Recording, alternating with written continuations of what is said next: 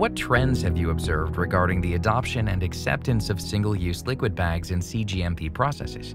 Are there particular challenges or opportunities associated with this shift? Yeah, so some of the trends that you might see in bioprocess now, one of the bigger ones is size. So people are scaling up to larger batches. And one of the things that we've noticed is some of our larger sized bags, like our 100-liter, 200-liter bags, are very commonly used in areas where people are doing these large scale ups. So this isn't necessarily just going to be for bags. This is going to be for a lot of different process equipment, which we can use for our liquid bags and for our bag assemblies, or as we would like to call them, our FTAs, fluid transfer assemblies. So size is one, and then of course there are other different challenges regarding adoption and acceptance. Occasionally you might see issues with bottles. One of the things I really like to say is you can't knock over a bag. I've seen operators knock over open bottles under hoods and lose product. And when it comes to the therapeutic itself, it's a very valuable fluid.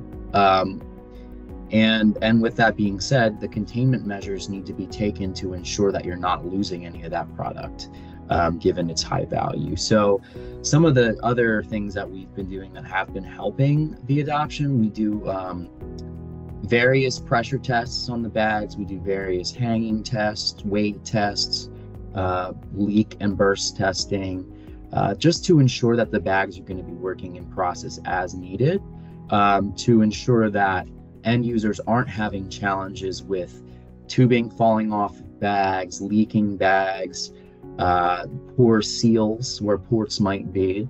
Of course, other challenges that might be seen in the industry are material choices, right? So material can play a big part in the overall process, and if people are having challenges with chemical compatibility, they might want to use polyethylene bag instead of something that's more of a legacy product like a ethyl vinyl acetate or EVA material. How crucial is customization in meeting the diverse needs of users in the biotherapeutics and cell and gene therapy fields?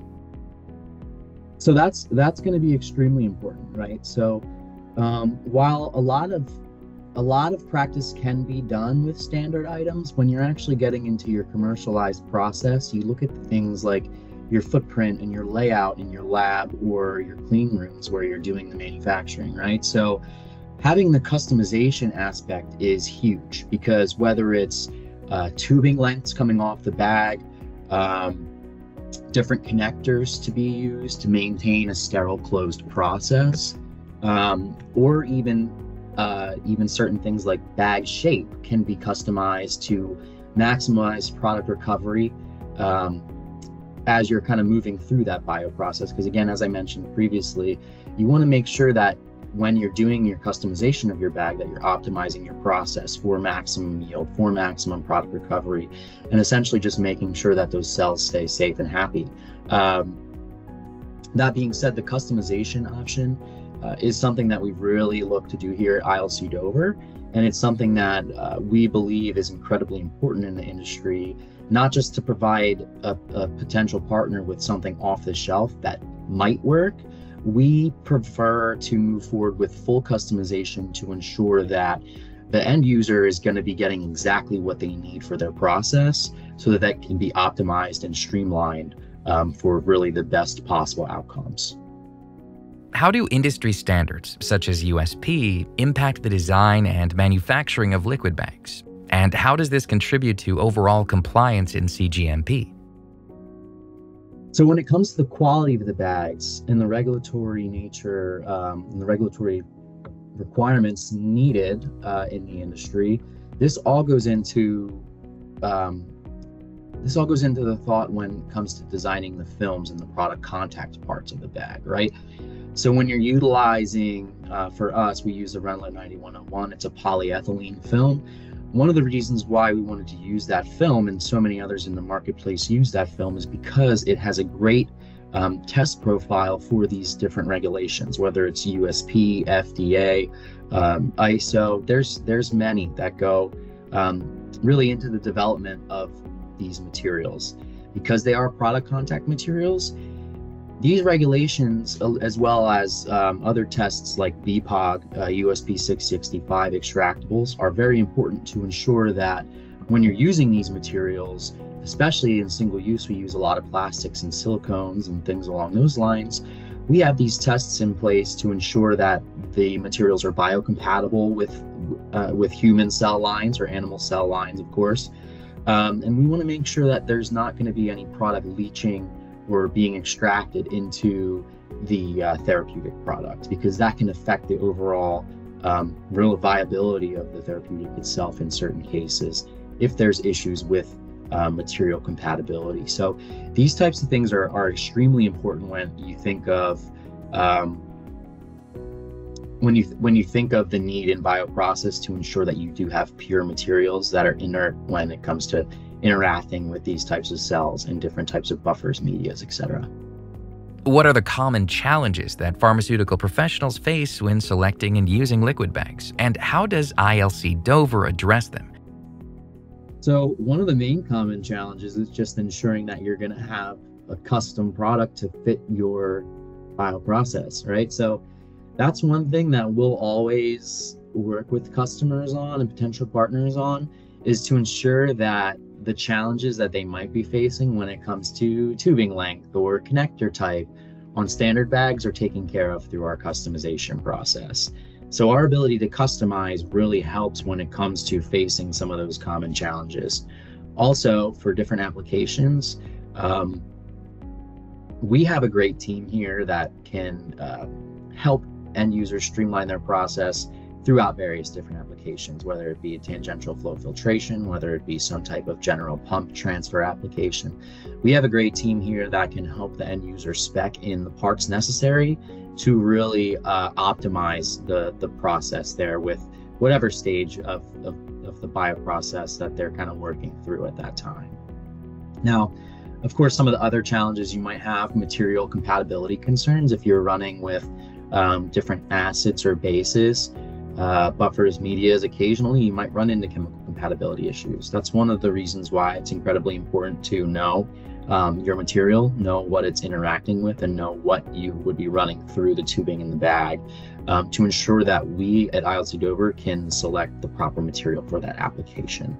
Now, whether that be a polyethylene or other, that's something that we always ensure that we're looking to do if we can have all of the information to make those suggestions.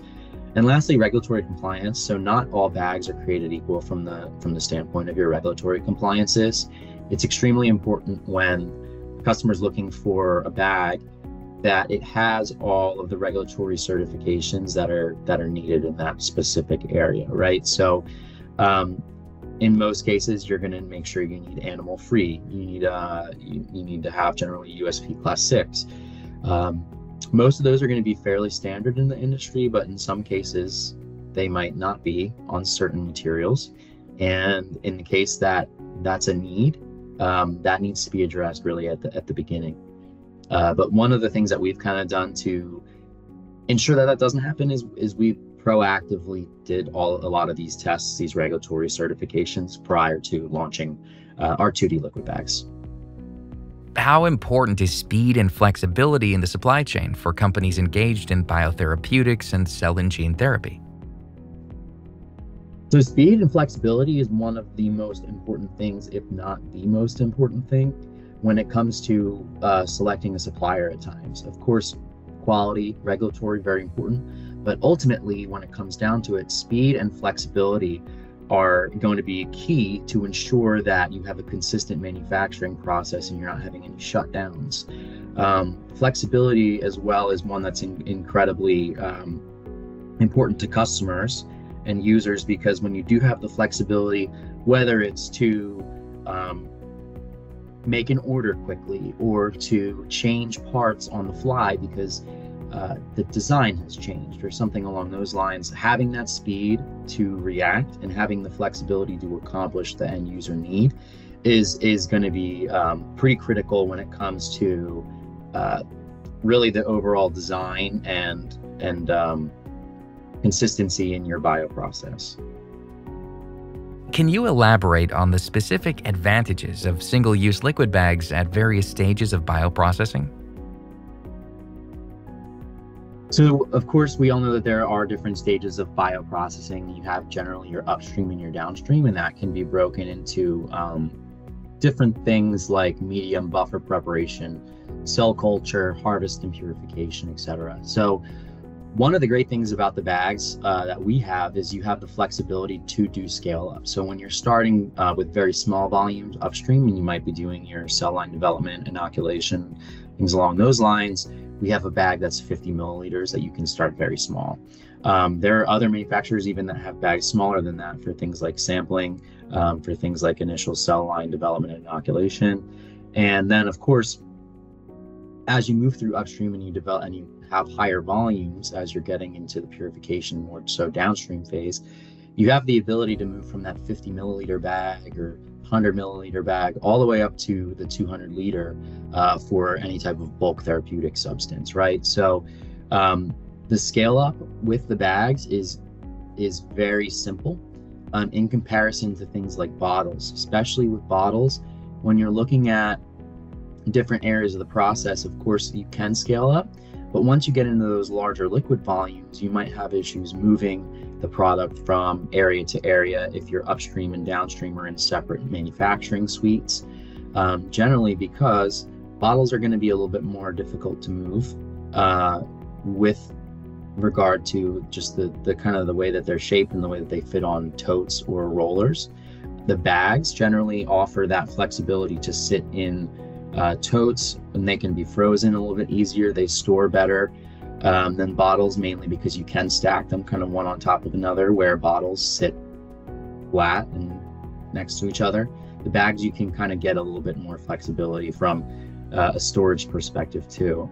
Now, another thing with the single-use bags in comparison to maybe other glass bioreactors or stainless steel, if you want to use a single-use bioreactor, great things there are changeover time. It's much easier to change over with single-use liquid bags than it is to use glass vessels or stainless steel vessels.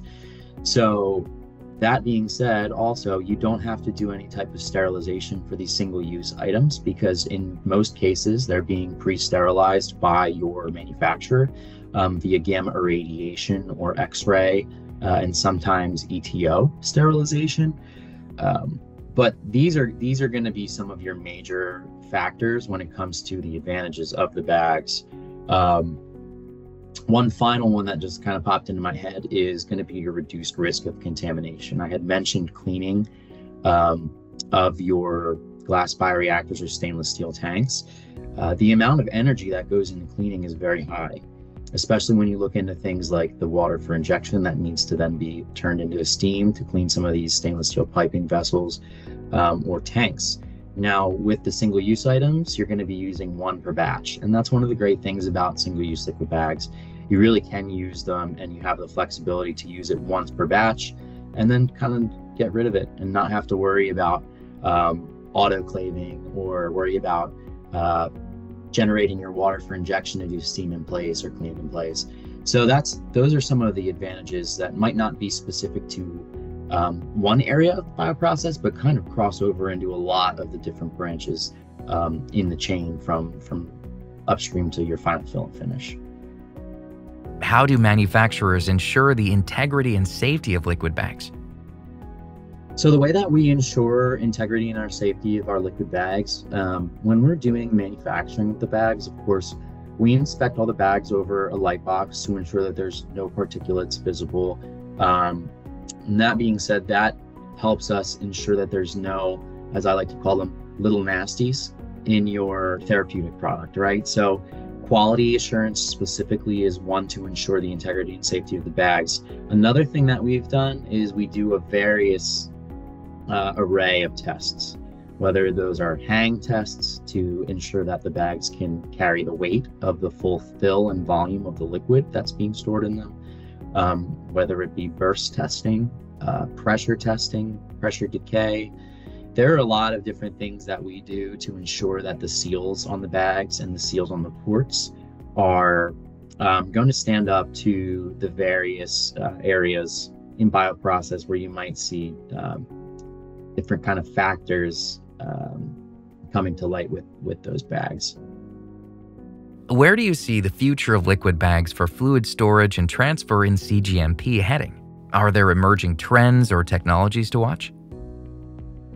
So again, one of the biggest emerging trends that I've seen is going to be your larger scale manufacturing, right? So there are some great companies out there that are coming out with single-use bioreactor bags anywhere up from 2,000 to 6,000 liters. So that's quite a large batch size, right? But whereas previously you might have seen those done in large stainless tanks, now more and more companies are coming out with the option to do the single-use biomanufacturing bags for those larger volumes. Also, with the advent of certain cell therapies, we're also seeing smaller volumes as well, right? So you might see small 10 milliliter sampling bags that can be used in autologous cell and gene therapies that are very highly individualized, where you will have very small batches, as opposed to, can't remember specifically, I believe it's analogous, which comes from separate donors that can then be used for all. The autologous is used very small batch because it takes the cells of one patient, genetically modifies those cells to then become the therapeutic itself and help attack whatever ailment that patient might have.